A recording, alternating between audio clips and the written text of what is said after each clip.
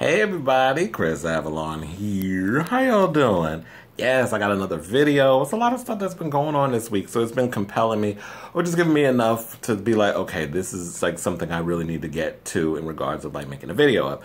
So yesterday, I woke up and the first thing I do, I know is what a lot of people do and you shouldn't do it, but I do it anyway. The first thing I do when I get up, before I even wash my ass or whatever, is I check my messages in my phone and seeing what's doing and what's going on. I'm checking messages, emails, all the other stuff. So I happened to come across a friend of mine named Ron had posted a screenshot from someone by the name of Ashlee Marie Preston, who I'm seeing like people are referring to as a trans activist. Never heard of her, but if that's what you're saying she is, then I guess that's her profession and we'll go along with it. So there was a tweet that she had posted that he had screenshot and posted on his page, which propelled me to debate this question and propose it on my page, which got a lot of conversation going, and now it's led to me making a YouTube video about it, which basically was about, it's about Pose. So now Pose is over, Pose is groundbreaking, it's got a season 2, I'm happy about that, I'm grateful, like I've been doing all my little Pose review on the show, and I love the show. I'm looking forward to the second season where we're going to go with a lot of the characters. But the trans activist, Ashlee, went and asked the following. And it's being critical of the one and only RuPaul. So that's why I wanted to make the video about it. So basically she says is this: the fact that America is raving about Pose on FX networks and RuPaul hasn't uttered one word, nor has he let a single thought escape from under that tattered wig, confirms that the trans community already knew, confirms what the trans community already knew. Folks are going to be hot over this tweet, but a truth is a truth. Now, when I was reading on the blogs, they said, oh, well, you were just looking for attention, so on and so forth.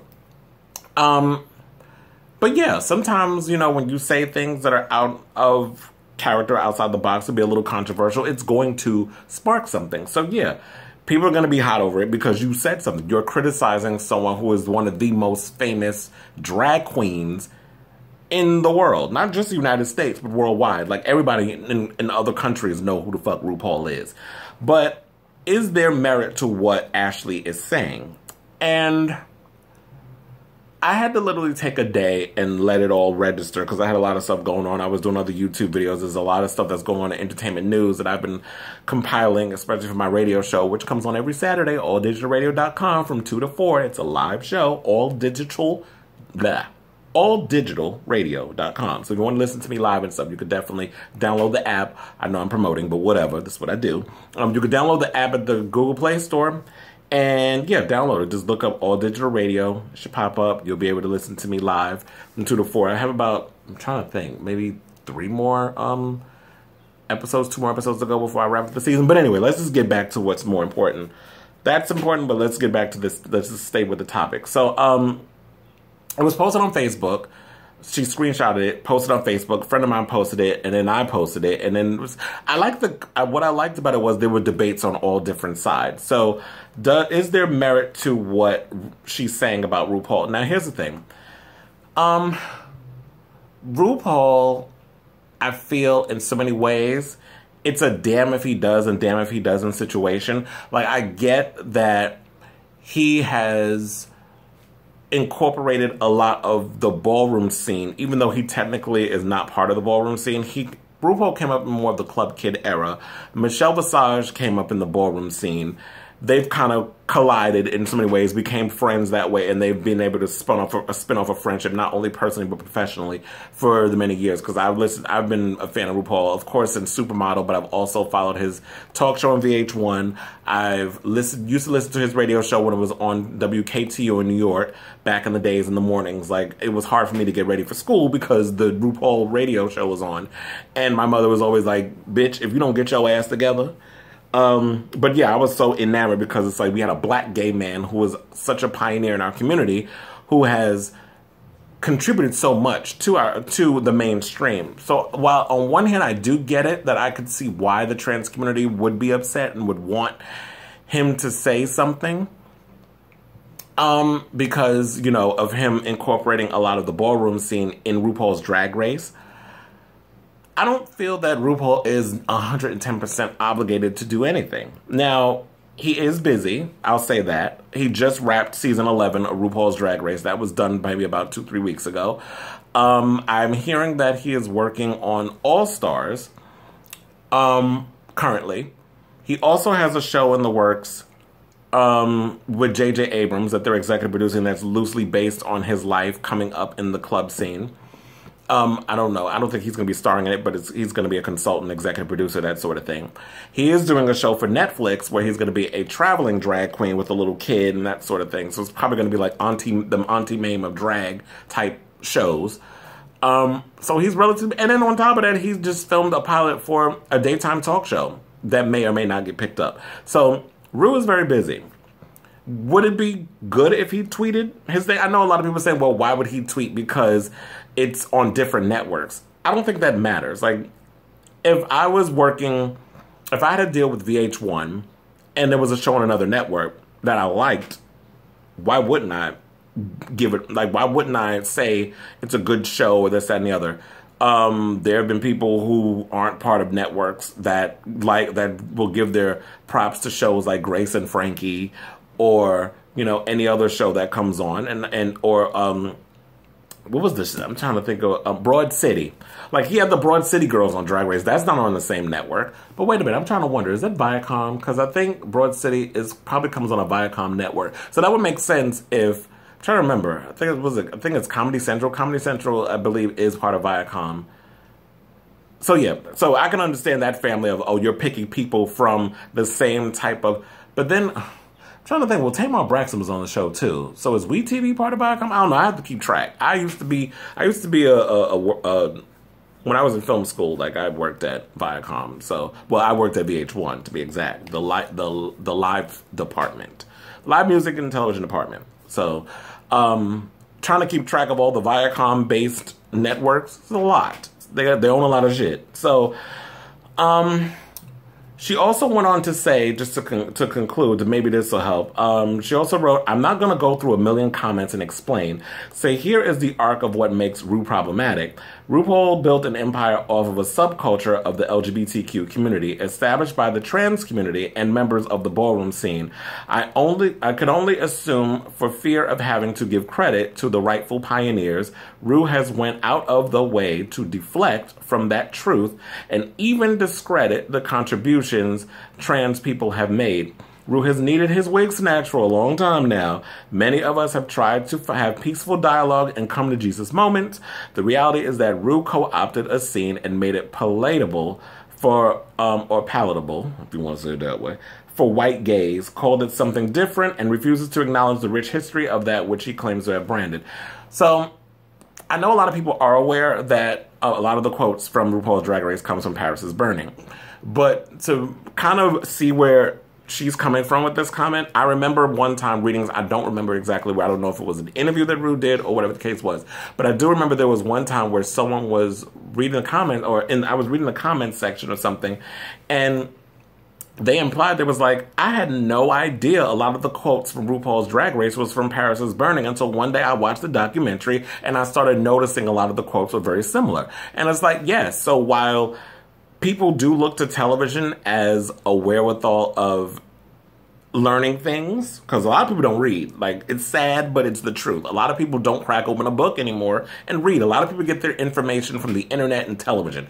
And sad to say, but that is what it is. So I feel like there is responsibility when you do certain shows where you're trying to open the minds of people and you're trying to educate and do all this stuff, which is what RuPaul's Drag Race does do at times. It does kind of give a little bit of that drag herstory or queer herstory, if you want to call it that, on television, because a lot of kids aren't learning things by going to a museum or learning about the Stonewall riots. They're learning this from the televisions and all the cases of what that is. So while I do understand where she's coming from, but I feel like it's not Ru's obligation to have to be the end-all be-all spokesperson for all things LGBTQ, even though the mainstream media, who I feel at times can be problematic, likes to put that energy on one person.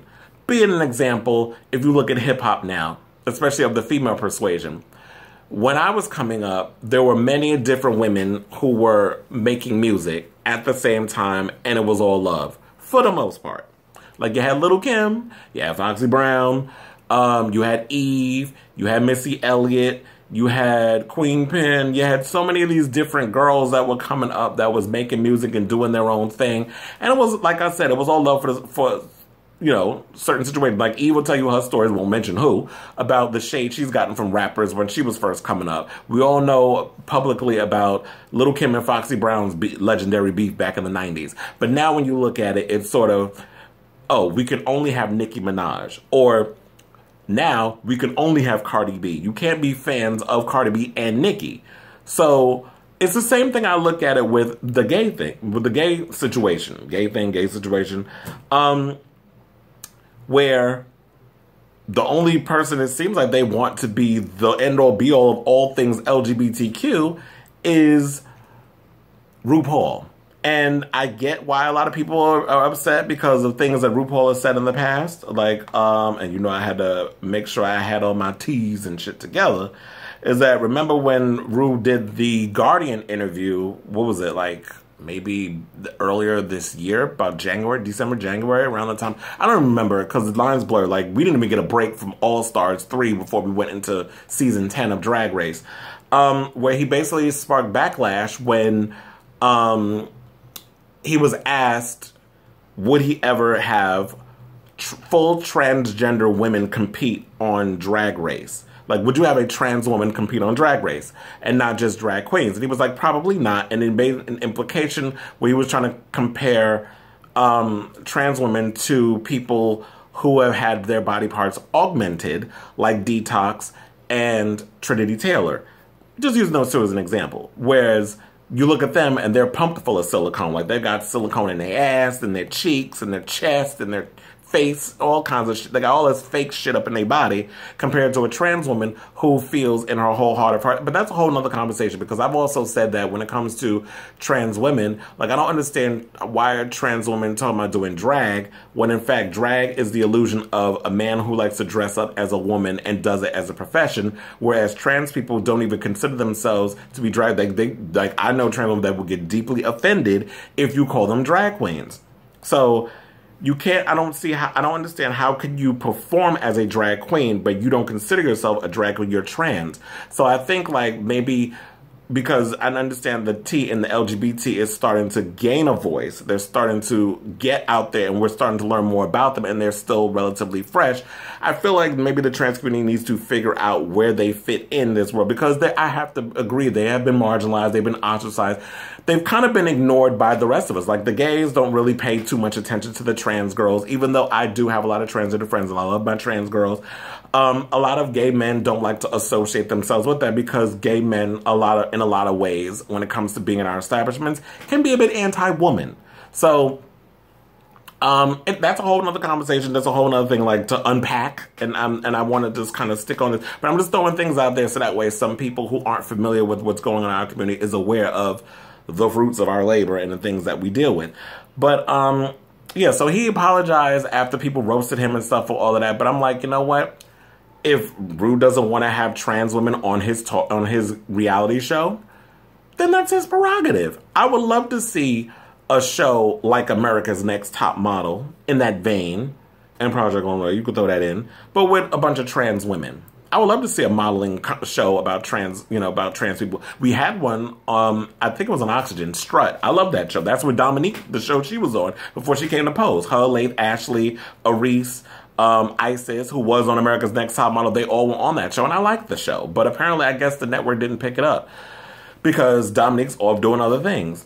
So, while I get where the activist is coming from, and the funny thing is, I should also point out, India Moore from Pose actually liked the tweet.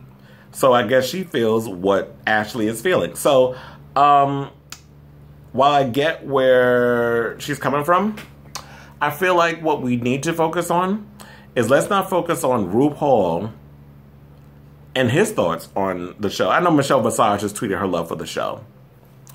But we shouldn't be worrying about, well, what's RuPaul thinking? Because you know what? RuPaul's given his thoughts and people roasted him for it. RuPaul stays silent and people are roasting him for it. So you can't win for losing in a lot of situations. And I feel like the trans community needs to figure out where you guys fit and fight the right battles. I think this is a bullshit situation. Like, it's not something we need to put so much attention and energy into. About what's RuPaul's opinion about Pose. I mean, I don't think that his love for the show or dislike for the show is going to raise the ratings. I feel like what has helped this show get a second season is the fact that people such as myself and so many others have talked about it. I have promoted the hell out of Pose, be it on Twitter, on Facebook. I've talked so much of this show that I've had literally people come up and hit me up on Facebook and say, thank you for telling me about this show. I didn't know anything about this show. Based off your recommendation, I checked it out, and I absolutely love it. I love the show. I can't live without the show. I can't wait for season 2. This show is so good. It's so amazing.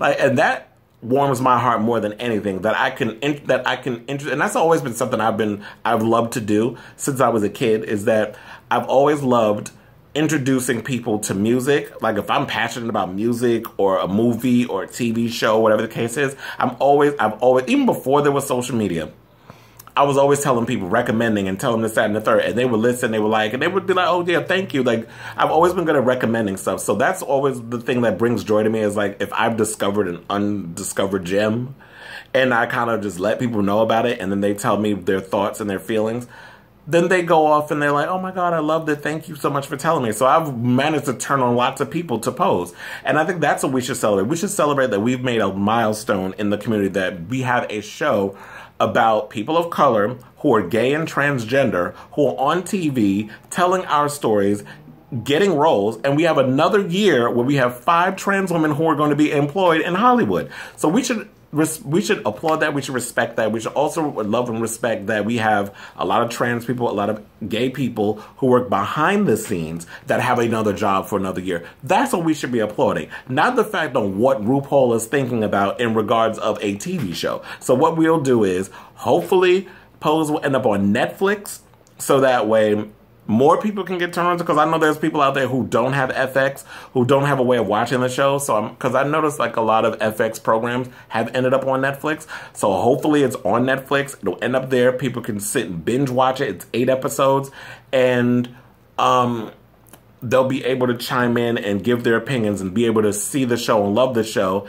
And then when season 2 comes around, it's got a bigger audience. So that's what we need to do. Just keep letting people know about Pose, keep showing our love, and just keep, I think as a people, we need to just open up those doors and support our own programs. And then hopefully, and what I'm hoping is also is that Pose will open the door for more shows to come out to tell queer stories, especially queer people of color. Like, that's what we need.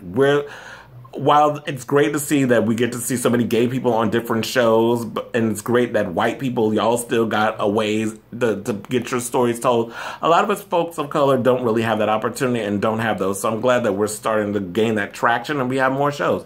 Speaking of which, I hope they bring Noah's Ark back. I missed that damn show. I love that show. So, yeah, I think that's all I pretty much have to say about it. So, while I get where people are coming from, I guess that's more so, while I get where people are coming from with the whole thing with RuPaul, I'm not that upset about it. I was kind of yesterday, because I think I was just vibing off the energy of everybody else, and I was just kind of like just gravitating towards what everybody else's thoughts was instead of coming to my own conclusion. But now that I actually had the time to sit and unpack and settle on my own thoughts, now I feel, yeah, I just feel like after I let it marinate, it just gives me an ability to feel and believe what I want to believe and not get wrapped up in everybody else's opinion. Because, you know, some people just love getting riled up with bullshit. And so I'm okay with it.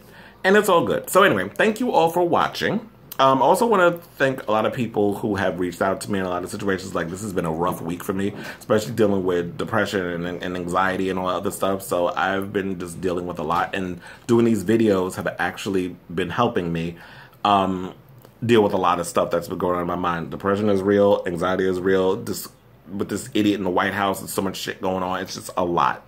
So what are your thoughts on this whole situation, on what's going on with RuPaul and Pose? Do you think Ru should speak out on what's going on with the whole Pose situation? Is it not a big deal?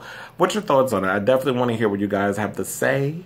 So definitely leave a comment in the bottom right below these video and YouTube, Facebook, wherever, because, you know, I'm always sharing it everywhere. So yes, for those of you who are following and watching, thank you once again for taking the time to watch this episode. Leave your comments, like, subscribe. For newbies, if you want to, like, subscribe, click the bell so that way you get the notifications, all that good stuff. Love you all for watching. Until next time, love you all.